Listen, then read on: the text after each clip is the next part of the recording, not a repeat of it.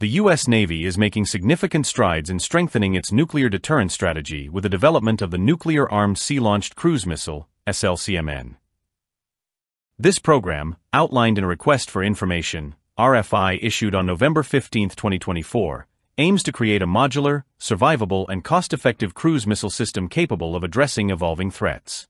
Operational deployment is planned by fiscal year 2034, with prototype demonstrations expected within the next 3 years.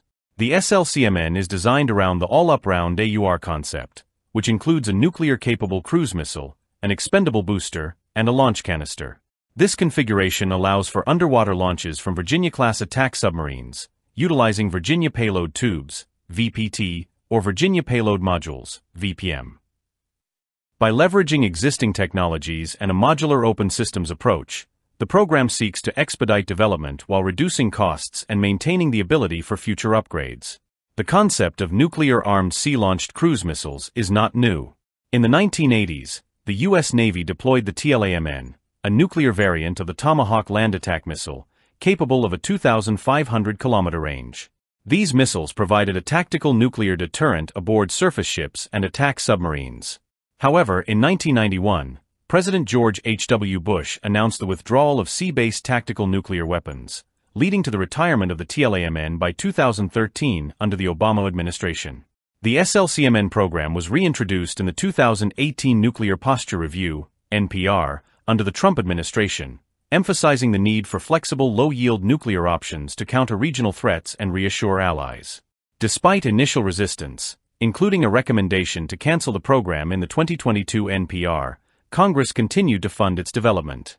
The fiscal year 2024 National Defense Authorization Act reinforced the importance of the SLCM-N, mandating the executive branch to ensure its initial operational capability. Advocates for the SLCM-N highlight its value as a flexible, survivable nuclear option that avoids the need for forward-basing nuclear assets in Allied territories. The missile's deployment aboard Virginia-class submarines ensures mobility and concealment, enhancing its deterrent effect against adversaries. By providing a proportional response capability, the SLCM-N addresses the evolving security landscape and bolsters the U.S. commitment to global and regional stability.